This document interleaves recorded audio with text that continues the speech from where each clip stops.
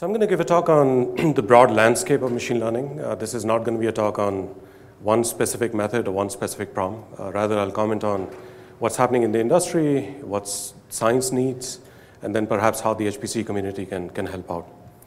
So let me start with the canonical computer vision problem. The problem is one of object detection. So given an image, you need to tell me what's in the image. So perhaps there are 4 human beings here. What we would like to know next is the identity of these folks. So what we see here are Jan LeCun, Jeff Hinton, Joshua Bengio, and Andrew Ng. So perhaps you can draw boxes around them and associate a caption. The problem that computer vision is moving to next is one of caption generation. So I think there are enough smarts in deep learning right now that one could actually say that there are 4 researchers standing in a conference room. But anyway, just sticking to the object recognition problem for a moment, I think this slide, this particular plot, is what has really launched the field of deep learning. For about 2 or 3 decades, the computer vision community has worked on the object recognition problem. And generally speaking, for the ImageNet contest, which is a standard benchmark that is used in the field, the performance was at about 27, 28%. In 2012, one of Jeff Hinton's graduate students, Alex Krzyzewski, implemented an object detection algorithm based on convolutional neural nets. And there was a phase change, essentially, in the performance. The performance improved by about 15%. From there on out, the entire field has started using deep learning, and the performance now is actually better than what humans can do on this task, which is just, I think, simply amazing. Around this time, Andrew Ng also started working on a variant of neural nets which has to do with unsupervised learning. So essentially what Google Brain project did was to take hundreds of hours of YouTube videos, and in an unsupervised manner, so not knowing what is in the video, they were able to extract semantically meaningful entities such as cats and dogs and so on. So John Markoff wrote an article in New York Times highlighting as to how many computers it took to find a cat in a video, and the answer was apparently 16,000.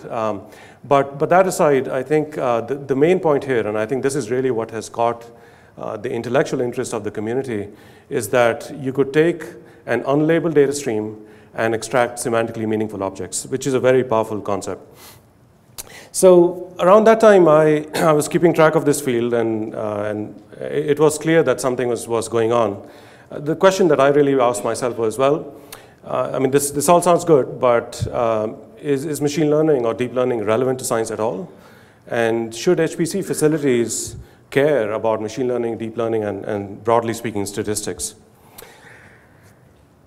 The success stories that were reported around that time were, again, in image recognition, in speech recognition, but scientific data tends to be multimodal. The kinds of features are different. So can this work? And commenting on the HPC facility and DOE research community in general, they definitely felt like there was a little bit of lethargy. I think there was, people weren't quite up to speed on what was going on. So the applied math community, again, historically, they've led the charge on developing analytics method, but they seem to be content with just continuing to formulate and solve PDEs on big machines. Folks on the NNSA side care about statistics, and they care about uncertainty quantification. So that those aspects are moving along. Visualization folks who are now trying to rebrand themselves as data analytics folks, they seem to be busy dealing with meshes, and AMR was hard enough to deal. I think computational geometry and topology was about as far as they were willing to go. So really, I think in that time frame, DOE wasn't quite ready. Certainly not a sea change in terms of the adoption of machine learning and deep learning. Now, in the meantime, of course, industry has moved forward, full steam ahead. Andrew Ng moved from Google to Baidu Research Lab. There's a $100 million per year facility that he leads there. Jan LeCun was hired to lead the Facebook AI Research Lab. Jeff Hinton and his students were moved from Toronto to join Google. Every time I drive down from Berkeley to Mountain View, on 880 South, on 101, on 237 East, you see self-driving cars, and these are using deep learning methods internally. So it's not science fiction anymore. This is working. Of course, recently, Google spent $400 million in buying Demis Hassabis' DeepMind startup, and recently, of course, it defeated the world champion of Go. So on the industry side, I think the writing is on the wall. By my estimation, about maybe billions of dollars have been spent in deep learning. And I would say that for this decade, machine learning and statistics are established as the key disciplines.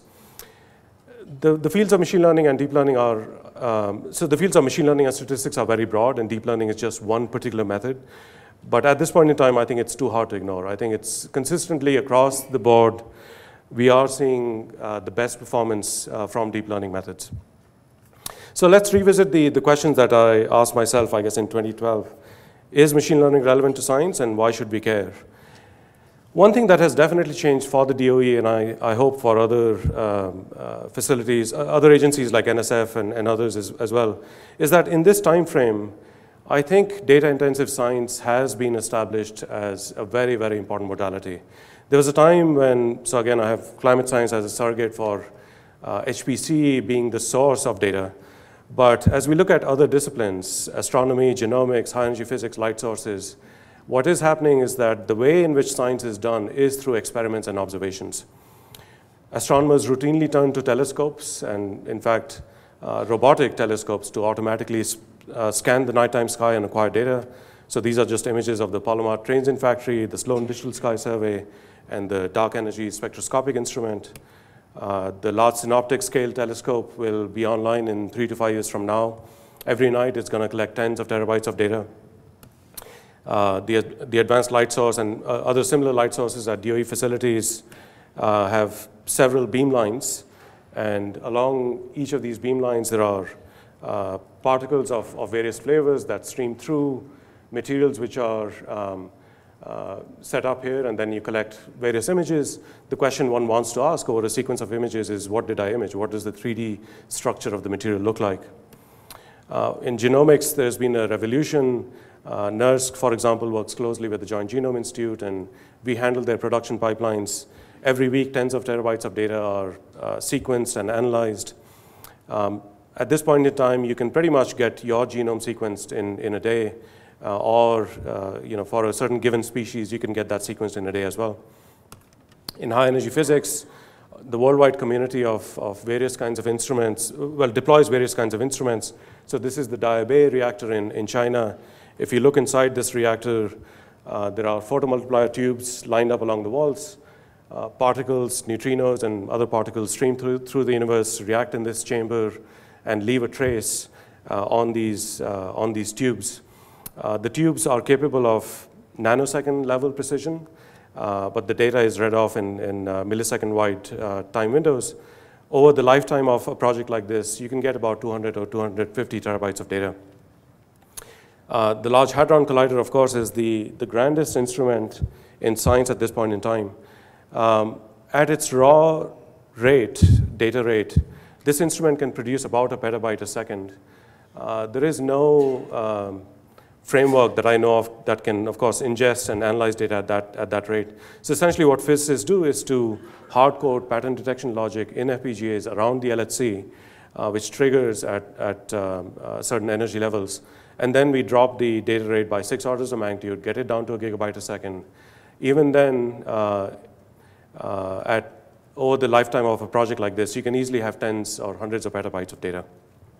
So anyway, so these are all some vignettes of how experiments and observations observational devices are producing vast amounts of data. Often, 5 V's are used to characterize the big data landscape in the commercial space. So I've attempted to do that for scientific big data. I'll note that the 5th V of value, which is typically associated with monetizing user behavior in the commercial space, is not as relevant in science. But anyway, so commenting on the other 4 V's, I think the volume aspect is something that we have a handle on. HPC knows how to deal with hundreds of terabytes of data. The velocity aspect is something we are struggling with. Typically, HPC machines used to be these closed systems that had no notion of the rest of the world, but how do you get a large data pulse ingested into the system? So that's something that I think we are working on and we'll keep improving over time. The veracity aspect is the one that I'd like you to pay attention to, because I think this is what really motivates the relevance and the applicability of statistics and machine learning. Anytime you make a real-life measurement, there will be noise, there will be errors.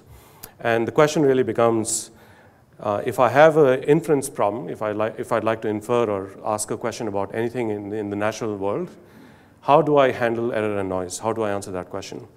So the discipline that answers that question in a principled manner is statistics. Probability is about sampling distributions and getting samples out. Statistics is about giving samples. What is the function that produced the samples? So anyway, so statistics is the discipline that answers that, knows how to answer that question. So it's clear, and machine learning, I would say, is generally about pattern recognition.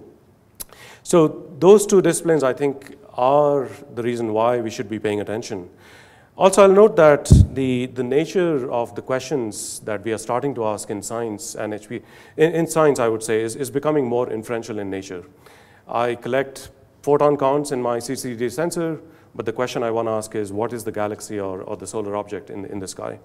I collect sequences of genome data, but I'd like to know what the long sequence might be. So I think the fact that the questions are becoming more inferential in nature, that's why we need statistics and machine learning. Also, I'll note that moving data, managing data, those are, of course, important prerequisites. But you're not going to get a Nobel Prize for just moving a petabyte. It's the analytics that is the key step, which will result in scientific insights, which will get you the Nobel Prize. So anyway, so I think analytics is going to be absolutely key in this new modality of data-intensive science going forward. So I spent the last 18 months or so in looking at the broad range of problems that we have at NERSC, and just to be concrete, I've cherry-picked some of the top analytics problems that we have. Again, when I attend conferences like Strata, Hadoop World, and so on, I somehow walk away disappointed with the quality of use cases that folks have. And I feel like that's precisely where science is strong. We have some of the most amazing use cases across all scales in science. So essentially what I'll walk you through here are some very concrete problems which start at the scale of the entire universe and go all the way down to subatomic physics. And all of these problems have, of course, an associated data management challenge, but there's also a beautiful statistics or machine learning problem, which is at the crux of solving this. So anyway, so problem number one is on taking all telescope data that we have, so the Sloan Digital Sky Survey, Palomar Trains in Factories, so on and so forth, and creating one unified object catalog. Again, in the time frame of our lives, 10, 20 years, roughly speaking, the universe is static, roughly speaking. So every time we put up a telescope, it's not that the sky has dramatically changed. We should be able to keep on improving our estimates of what's in the sky. So anyway, so this can be formulated as a graphical model problem. This is probably the largest graphical model problem in science. So there are a lot of interesting opportunities for doing inference at scale. Now, one thing that we do, of course, in HPC is to run simulations of the universe. So it's easy now for us to set up trillions of particles, initialize them, and then run them out to, for the length of the universe, which is about 16.7 billion years.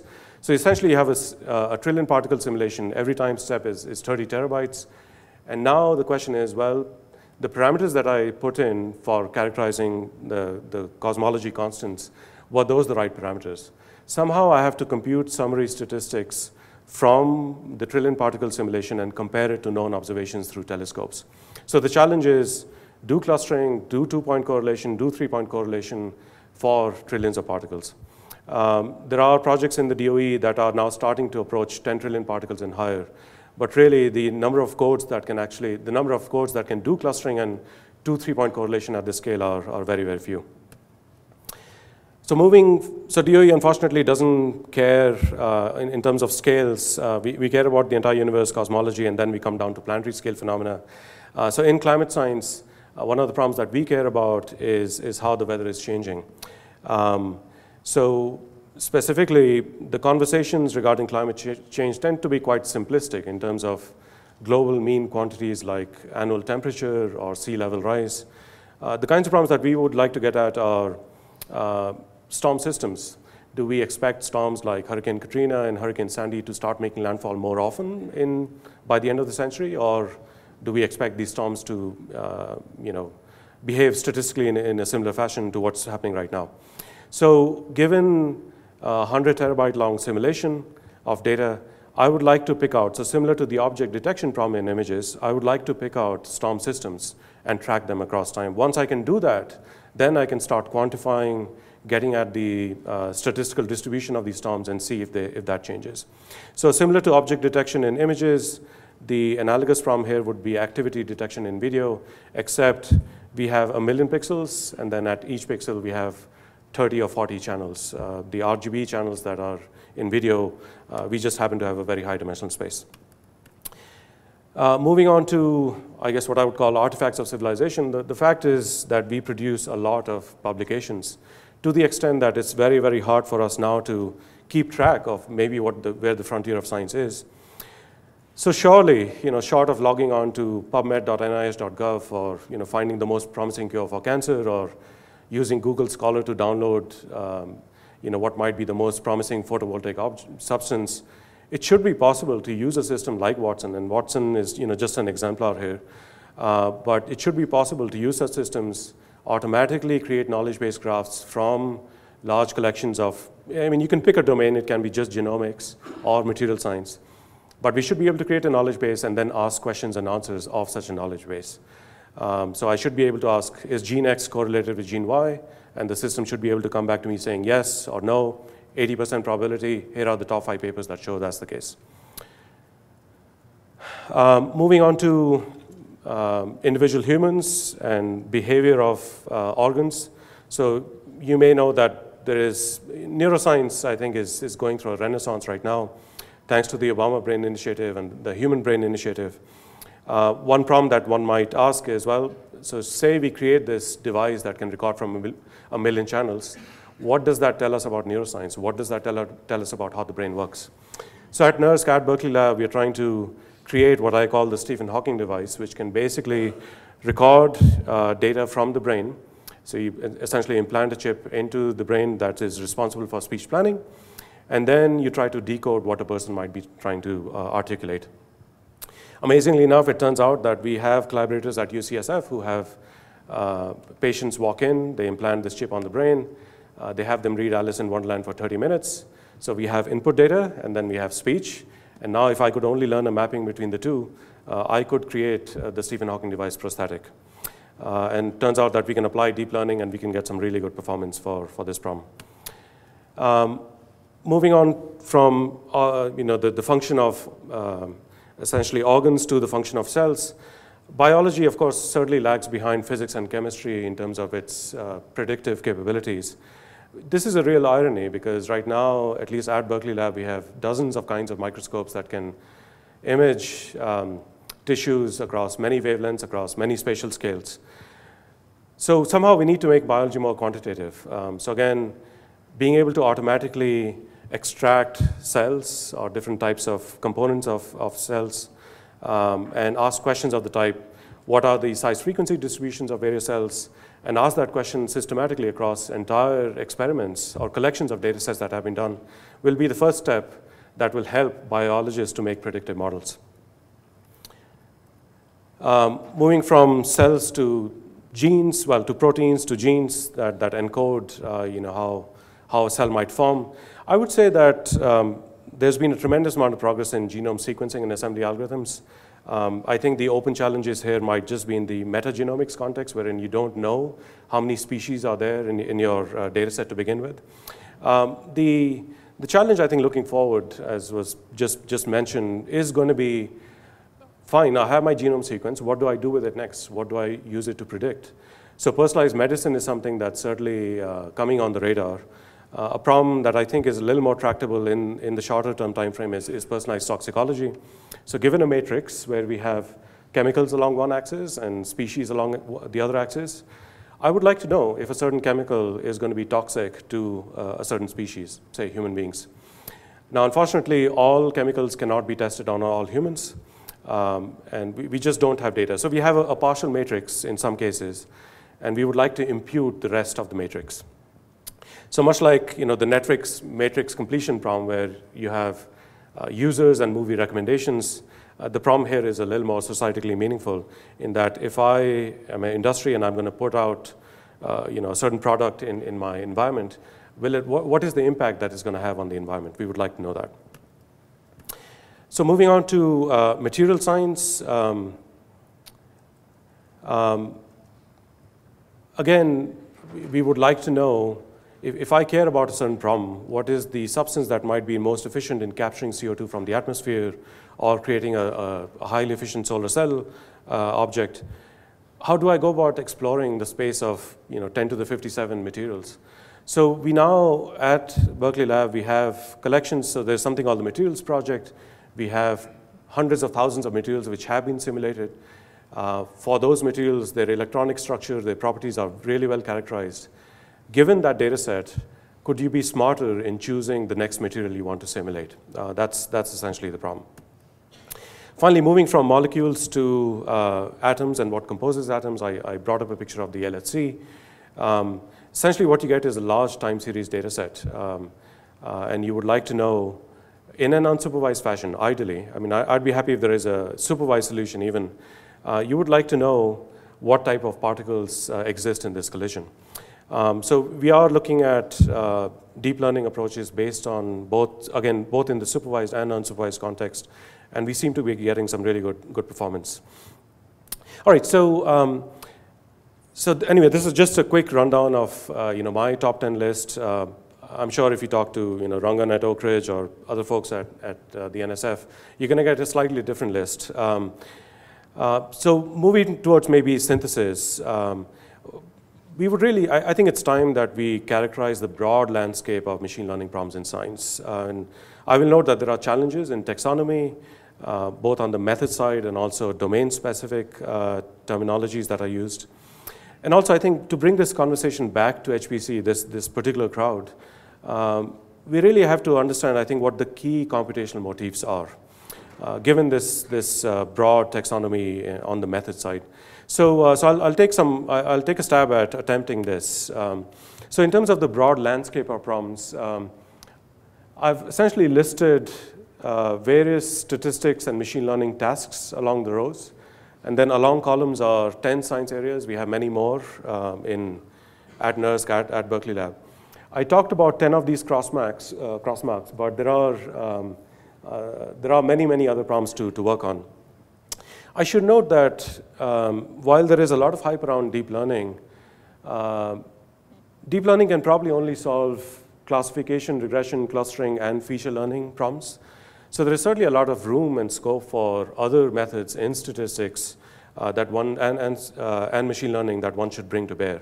So I think one has to be cautious. I think deep learning can probably solve these 4 rows really well across the board.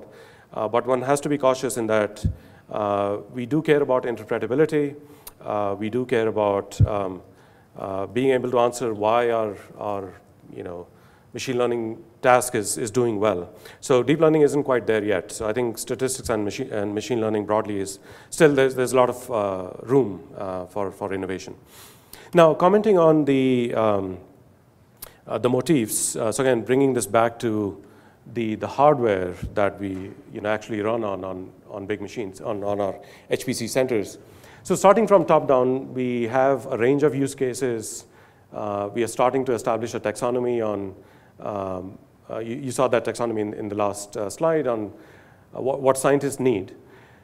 I'll note that not all algorithms are scalable. There are brain-dead approaches that involve order n cube, order n squared problems approaches which are not going to scale to terabyte-sized data sets. So I think it's very important that we identify methods that will scale. I think one of the appeals of deep learning is that it seems to scale really well as you throw more and more data at it without overfitting. But anyway, so at the level of scalable algorithms, I think that's where the applied math, computer science community is. But when we talk to hardware vendors, Cray, Intel, and so on and so forth, it's really hard for them to understand what do you mean about sparse coding and what is variational inference all about. It's a completely different world. So somehow we have to translate the language to something which is a little more computer sciencey, I guess. So anyway, so similar to I think the Colella motifs that were done in HPC, it's time that we thought about the relevant set of motifs in the big data space. This is not the first time that this idea has been presented. Alex Gray and others have thought about this. So far, I think my investigations have led me to conclude that dense and sparse linear algebra are definitely there to stay. Those are key for deep learning, for instance. Graph methods are definitely one important motif as well. But there are these higher meta-level motifs about how you initialize your stochastic search, how you randomize your the selection of your matrices and whatnot. So one, I think we'll have to pay attention to these meta-level motifs as well while we think about efficient algorithms. So I think a core design exercise based on, so starting from the motifs and thinking about the constraints of hardware in that many core chips are here to stay, the hierarchy is deepening, the cost of data movement is an issue. I think it's time that we thought about a core design exercise that started on the motifs and thought about what might be the ideal hardware for data. All right, so I want to summarize challenges. So I think there are going to be cultural challenges as we transition. At this point in time, I think DOE is struggling with the fact that machine learning doesn't quite cleanly fit into either computer science or applied math. But I think we'll just overcome that obstacle. I think scientists are going to make so much noise about this in the next few years that program managers will find a way to make this work. There's a lot of statistics terminology from the last 30 years. Computer science, the machine learning crowd and HPC has their own taxonomy. But I think we'll converge on something soon. Mindshare, I think, to me, is the biggest problem because I think, frankly, there's so much funding from the industry at this point in time that attracting the best academic and industry talent is going to be very hard for us. Technically, I think the big data ecosystem, of course, has evolved independently of HPC. That's where all the machine learning libraries are. So we'll need some leverage to get them to pivot our way. We have aspirations of convergence in software and hardware, but I think we need to do a better job in characterizing what we mean when we say data and machine learning first.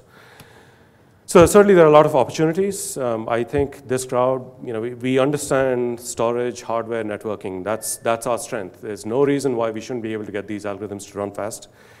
We have the science problems. I think software is where the challenge is. So both doing research and developing new methods, but also developing and deploying production software is key. I will note that after having been in 15 years in science, often you see fields stagnate. So people keep at it and work becomes incremental at some point. The most exciting discoveries are often at the intersection of sciences and methods. We just don't know what the limits are for deep learning at this point in time. So I think as we interface deep learning, machine learning, statistics, and apply them for data-intensive science problems, we're going to see a lot of exciting discoveries happen in the near future. All right, so I'm going to conclude on the slide that I started off with. These four people have driven the field of deep learning for the last 3 decades, and it's time that they got their credit. I think the question for this community is, are we going to applaud from the sidelines, or are we going to actually stand next to them and make stuff happen? Thank you.